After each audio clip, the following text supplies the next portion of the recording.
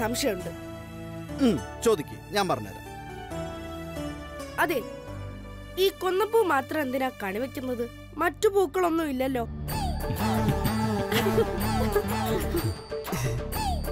ഇത് പറന്നുപോയ വയ്യാവേലി ഏണി വെച്ച് പിടിച്ച പോലെ ആയല്ലോ ദൈവമേ. അതാ നീ കൂട്ടാ, അതൊരു വലിയ കഥയാണ്. ഇപ്പൊ പറഞ്ഞ തീരില്ല. നമുക്ക് വല്ലതും കഴിച്ചിട്ട് അല്പം റെസ്റ്റ് ഒക്കെ എടുത്തിട്ട് പിന്നീട് പറഞ്ഞാ പോരെ. അത് മതി. അതിനിപ്പോ കഴിക്കാനും വിശ്രമിക്കാനും ഒന്നും നിൽക്കണ്ട. ആ കഥ എന്താണെന്ന് ഞാൻ പറഞ്ഞുതരാം. അതെ അതെ അതെ അതെ, ദാസേട്ടാ പറഞ്ഞു കൊടുക്ക്. കഴിഞ്ഞ വിഷുവിന് ഞാൻ പറഞ്ഞു പഠിപ്പിച്ചതൊന്നും തെറ്റാതെ വേണം പറഞ്ഞു കൊടുക്കാൻ, കേട്ടല്ലോ? ഓ ആയിക്കോട്ടെ.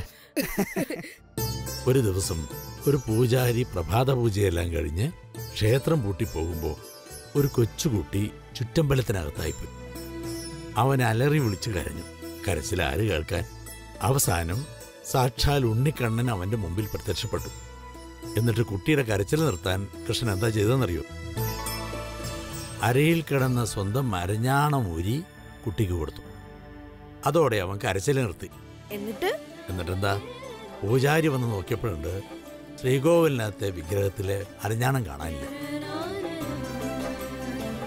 പുറത്തിറങ്ങി നോക്കിയപ്പോ ദേവാഭരണം കുട്ടിയുടെ കയ്യിലിരിക്കുന്നു.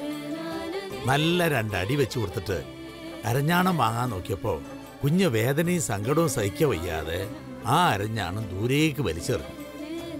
അത് ചെന്ന് വീണത് വലിയൊരു മരത്തിലാണ്.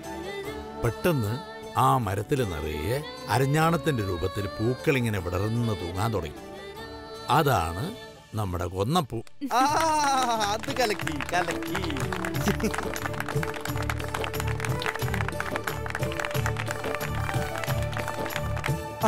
അതാണ് ഇപ്പൊ മനസ്സിലായല്ലോ.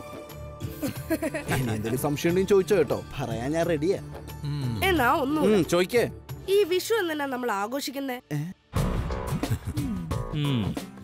എന്റെ പള്ളി ചെറുക്കണെന്ന നാണം എടുത്തല്ലോ.